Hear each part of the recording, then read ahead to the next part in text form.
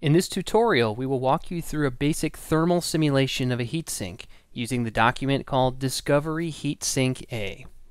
To start the thermal analysis, click on Create Solution. Make sure Thermal Study is set and the material is aluminum, then click Create.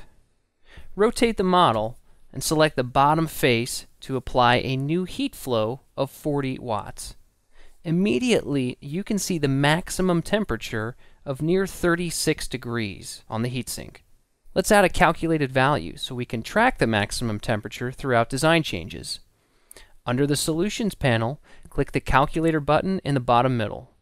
Make sure the value is set to max temperature in the volume, and make sure Chart is selected, then click Create. To move the model in a front view for a geometry change, click the blue Z button in the bottom left of your screen.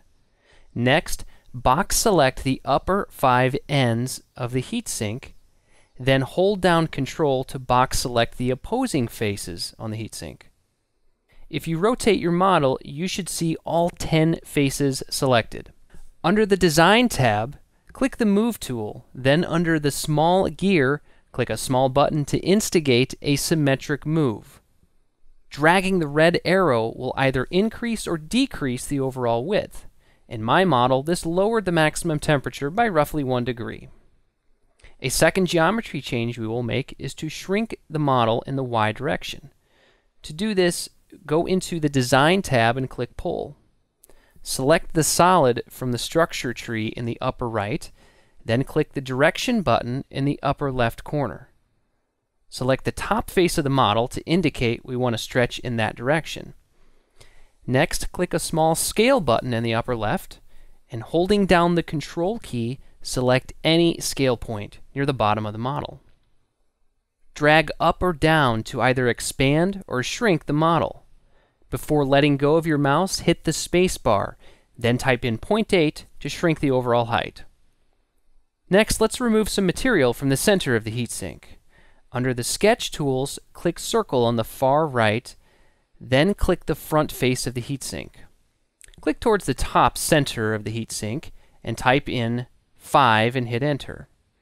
Next, under the Design tab, click the Pull tool and drag that newly created face all the way through to make a clean hole. Next, be sure to select the axis of the hole and not the face of the hole itself. Select the Direction tool in the upper left to indicate which direction to pull, then select the top face of the heatsink.